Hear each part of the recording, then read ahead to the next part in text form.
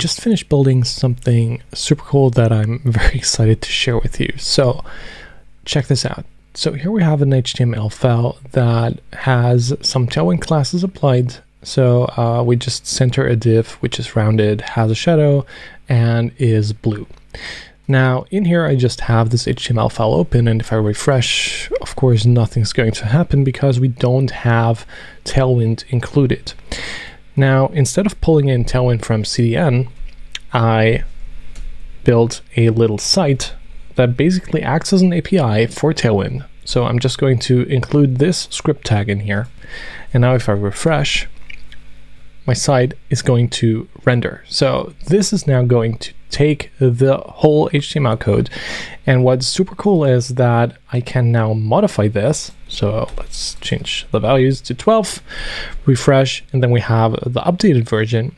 But because this is using Tailwind's just-in-time compiler, I can also do anything that you can now do with the new JIT engine. So we can do stuff like this.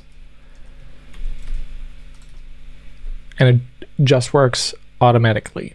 No bundling, nor no compiling of files or npm or webpack or mix or whatever. And I think this is awesome for at least my development workflow.